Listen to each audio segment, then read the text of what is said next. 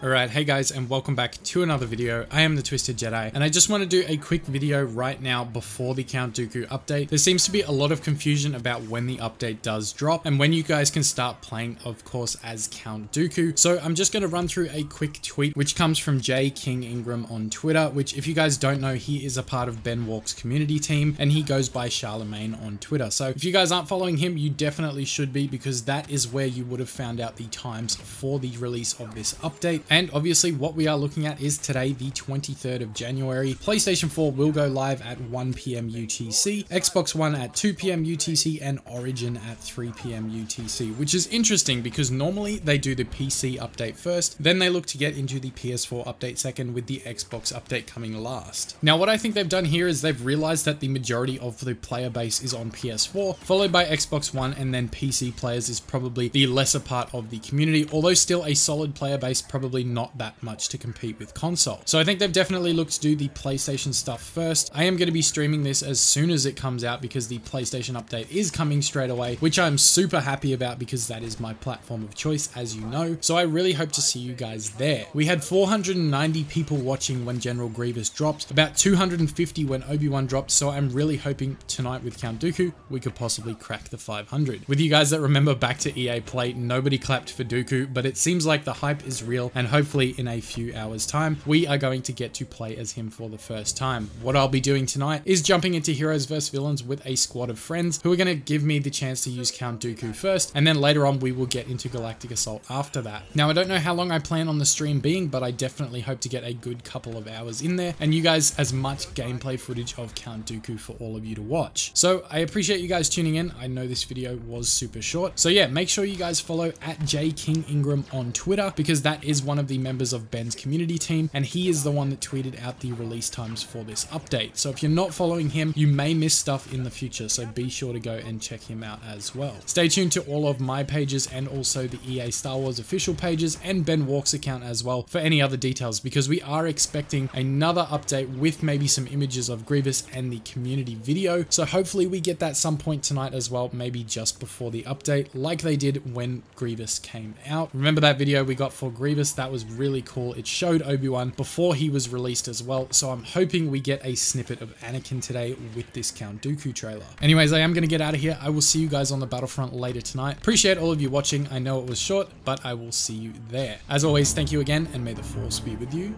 always. The Sith are all powerful. You are no match for me.